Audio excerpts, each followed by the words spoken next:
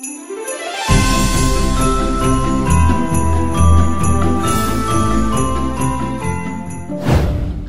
they that wait upon the Lord shall renew their strength. They shall mount up with wings as eagles. They shall run and not be weary, and they shall walk and not faint. Hello, Gifted Podcast listeners. You are stronger and ready to finish the year well. Amen. Let's get into the Word with Pastor Kwame. This is your girl, Steph. Blessed Christmas to you and your family. Preach the Word, man of God.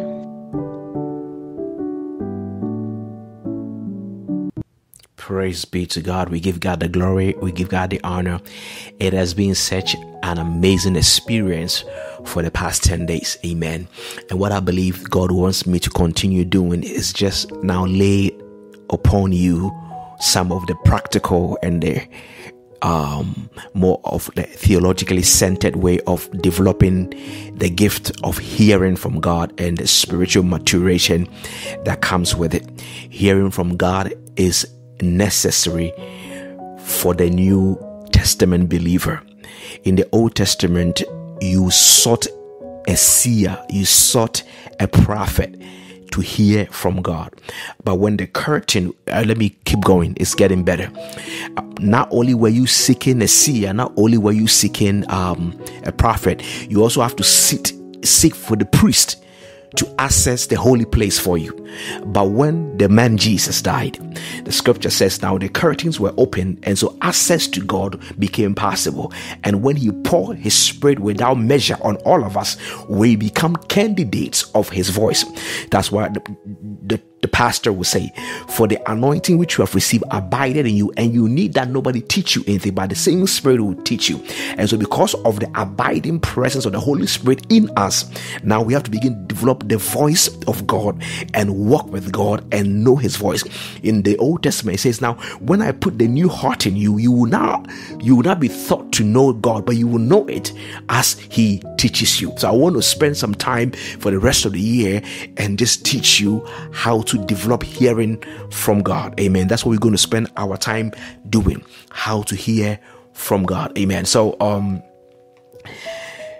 reading from the book of Acts, which is going to begin our conversation on hearing from God. The book of Acts chapter 13, the verse number 2, the scripture says, one day as these men were worshiping the Lord and fasting, the Holy Spirit said.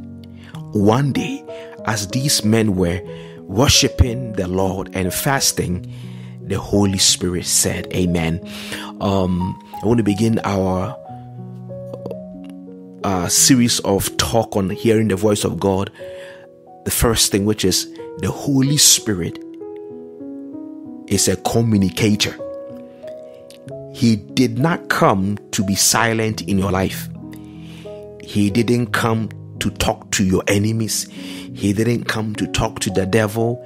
He came to talk to you. Jesus said this, as I'm leaving, I'm going to bring the Comforter who will come and teach you all things. And that things that he has actually taught, I have taught you, he will bring it into remembrance as well. So your personal relationship with the Holy Spirit becomes the basis upon which you know that you are expecting him to talk to you. And so in my assignment here, the Bible says, as the men were praying, this is the apostles that the scripture is referring to, as they were together and fasting and praying and waiting on God, in the midst of their worship, the Holy Spirit said. Now, I want you to get the full understanding of it, because as I begin to teach on the different ways you hear from God, you come in contact with this example, which is the Holy Spirit said through prophecy. Amen. The Holy Spirit said through prophecy. So that's an example. But I wanted to focus on the word the Holy Spirit said, to give you the understanding that the Holy Spirit is saying it. The Holy Spirit is talking to you. The Holy Spirit is your talking kind of person. The Holy Spirit has a voice that must be not only learned but understand when he speaks. Before I get a little deeper today, I want to tell you a little bit about hearing from God requires a little more than learning it yourself. Samuel, for example, need a little bit of Eli in his life to kind of fine-tune him to be able to differentiate between his own voice and Eli's voice and God's voice. So that is where I come in and I begin to share some things with you that will help you understand the voice of God. But I want you to understand that the Holy Spirit said, which simply means He is with you to say something. He is with you to give you answers. He is with you to not let you get it wrong. When you do it your way, you get it wrong.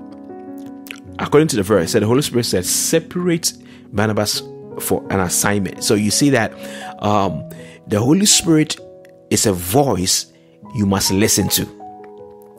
Because when you listen to the Holy Spirit, you do God's will by obedience. You understand that?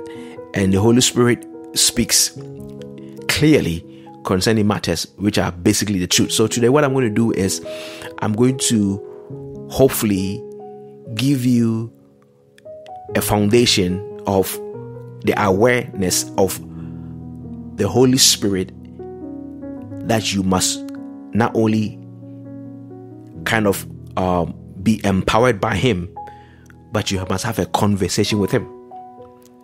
You know, we receive power when the Holy Spirit comes upon us, but the Holy Spirit is not power, it's a person.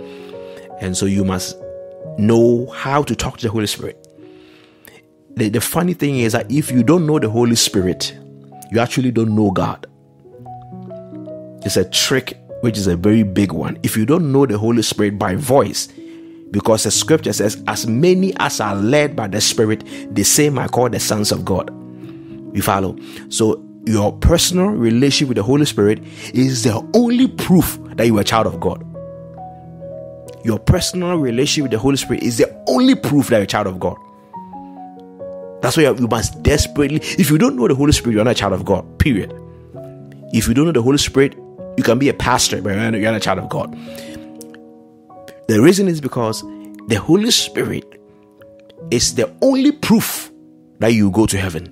They call it the seal. The Holy Spirit is a receipt. It's a proof that you have been chosen. You understand that? The down payment, see by the Holy Spirit for the full benefit thereof. So you are a child of God. You have the Holy Spirit, and so you have to now talk to Him, conversation wise, hear Him, and more importantly, we are focused on hearing from God and hearing from the voice of the Holy Spirit. So that is what I want you to understand. Another thing I want to touch on today is the fact that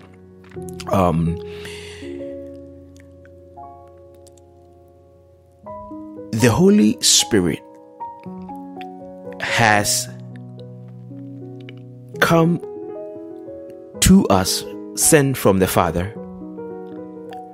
to commune with us. And when He was coming, sometimes I call it she.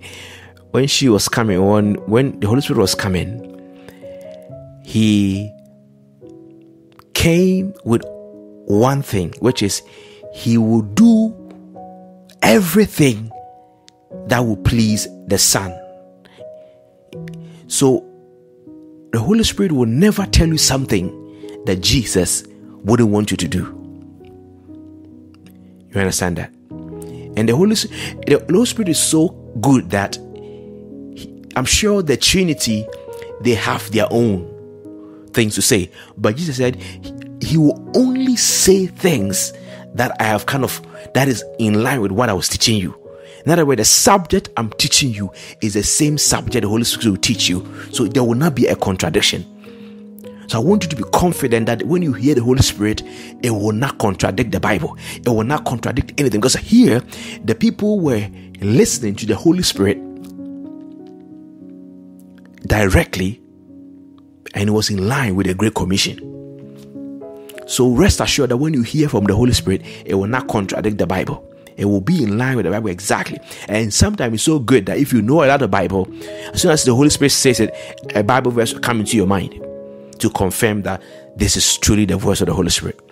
But I want to whet your appetite that you are going to start hearing from him. You're going to start writing things he says, and you're going to start talking back to the Holy Spirit. The Holy Spirit is going to give you answers to certain things you didn't know before. It's going to be so beautiful. I believe that next year we're going to get into spiritual gift and how to activate it as a desire of mine for you to be able to hear from God yourself. Activate all the giftings, the audible, like sometimes it's an audible voice you hear, sometimes it's a prompting in your spirit. I'll take each and every one of them and kind of teach it. Sometimes too it's just a clear cut, strong inclination, but you have to understand that the Holy Spirit is trying to get your attention with some of these things, and then you will, and to hear the Holy Spirit is a blessing. And it comes with some kind of Holy Spirit, I want to hear from you kind of behavior. You understand that? Every skill has a behavior requirement. Everything has so everything you want to do or see in your life, it has a behavior pattern to it. When you see a very handsome, well-built man on social media talking about how to stay healthy and build your muscle, whilst he's speaking, what he's selling you is a lifestyle that support the way he looks. When you see me talking, so whatever you can be displayed for people to see, it comes with a lifestyle, it comes with that kind of way of living your life. So those who want to hear the Holy Spirit also have a way we live our lives. You understand? Those who want to look sexy, they don't eat at certain times. Those who want to, there's some code of conduct that comes with that calling. You understand? So I'm telling you, everybody who is excelling in what they are doing, there is a code. You can't come in and do it your way and succeed. Amen. And so as we seek to learn how to clearly hear from the Holy Spirit, I just want to let you know that it comes with not just adjusting your life, but picking new priorities, picking a way of feeding yourself, picking a way of doing things. There must be things you will not engage in, not to grieve the person you spend time with. There must be a time with the Holy Spirit. There must be a sense of heart and mind preparation that goes into your daily communion with the Holy Spirit. Once you build that, then you will know that it is the Holy Spirit that said, I shouldn't go to this place. Because the most difficult thing for most people is that we don't know whether it's our own mind or it's the Holy Spirit or it's the movie you just watched last night that showed the dream to you. And the reason is because you don't have only one channel. You have multiple channels that feed your spirit man. So when one is talking, you cannot tell. But a person who has decided to hear from the Holy Spirit, they have conditioned their spirit man to a sense that they do a lot of things that are in commune with the Holy Spirit. So they have built that kind of continuous spiritual encounter with the Holy Ghost to a point that when the Holy Ghost speaks, they can hear. You understand that? And they are familiar with the Holy Spirit. And so we'll share more of that. But today I just wanted to get you ready for what we'll be doing for the next few days to the year's over. Hearing from God on a more practical, step by step. I'll talk about all the ways God speaks to you and things you can do to sharpen your ability to hear. I want you to challenge yourself. It begins with the desire. Some of you are going to start speaking to people's life. You're going to start picking spiritual things from people. You can walk past people and then the Holy Spirit will just drop something in you.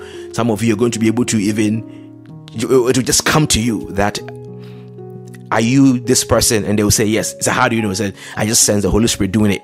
And if you begin to desire these things and you yearn for it and you kind of labor in how to walk in that grace, it's going to be a beautiful thing.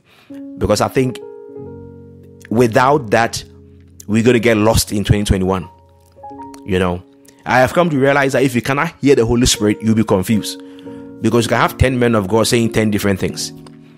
You understand that? So I want to help you go through the journey on hearing from God for the rest of the year, and also spend some time with you in things that I believe will be edifying. God bless you, and let's pray that the Holy Spirit will do his work as we begin to hear his voice. Father, we want to thank you. We want to bless you, for your voice is what we seek. I pray that we will learn to know you more and to love you more. In Jesus' name, amen.